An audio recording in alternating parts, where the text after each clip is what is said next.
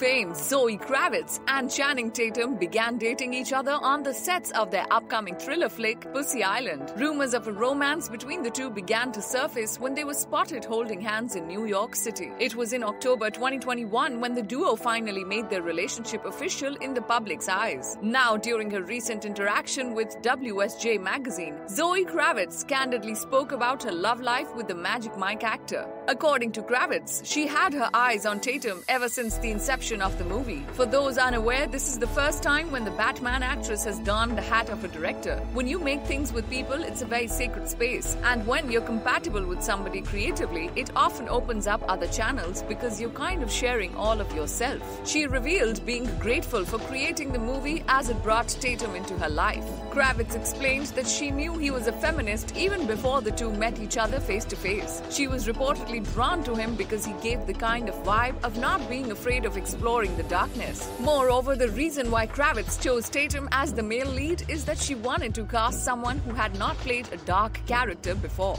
I wanted to find someone like that because I think that's exciting to watch someone who's mostly played boy next door, good guy, love interest, all of that. The premise of their upcoming movie revolves around the life of a cocktail waitress who accompanies a tech mogul to his private island. However, trouble arises when she falls in love with him.